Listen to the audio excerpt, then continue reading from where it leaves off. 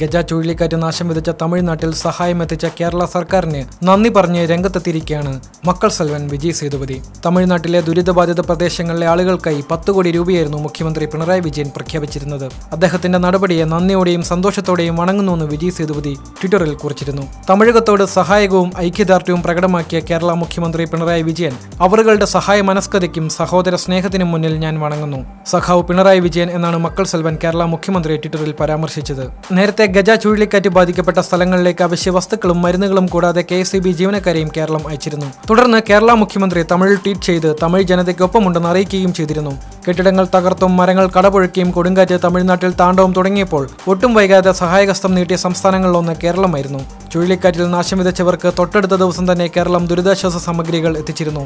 മുൻപ് തമിഴ് ജനതയെ സഹായിക്കണമെന്ന് അഭ്യർത്ഥിച്ച് നടൻ കമലഹാസൻ കേരള മുഖ്യമന്ത്രിക്ക് കത്തെഴുതിയിരുന്നു. ഗജ ചുഴലിക്കാറ്റ് സംസ്ഥാനത്തെ സാരമായ രീതിയിൽ ബാധിച്ചുവെന്നും കേരള സർക്കാരും ജനങ്ങളും തമിഴ്നാടിനെ സഹായിക്കണമെന്നുമായിരുന്നു കമലഹാസൻ ആവശ്യപ്പെട്ടത്. ഇതിനു മുമ്പും വിജയ് സേതുപതിയും കമലഹാസനും കേരള സർക്കാരിന്റെ നടപടി അഭിനന്ദിച്ച് രംഗത്ത് വന്നിട്ടുമുണ്ട്.